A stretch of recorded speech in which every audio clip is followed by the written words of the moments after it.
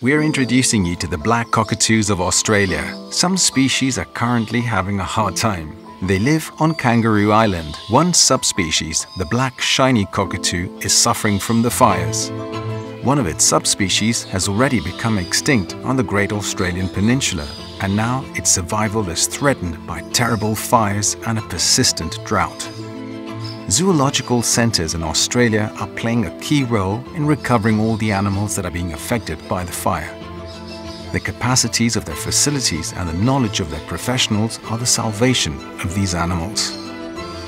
Loro Parque, as a zoo of reference, was able to bring this species from Australia with a firm purpose of representing their counterparts in nature, in addition to act as a safety net for the species in the wild.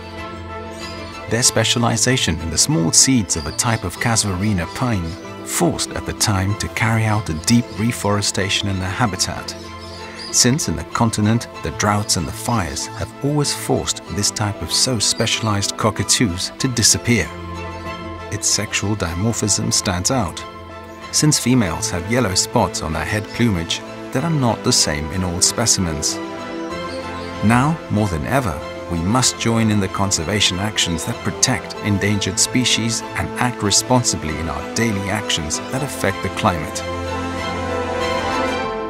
Join us in our commitment. The Loro Parque Fundación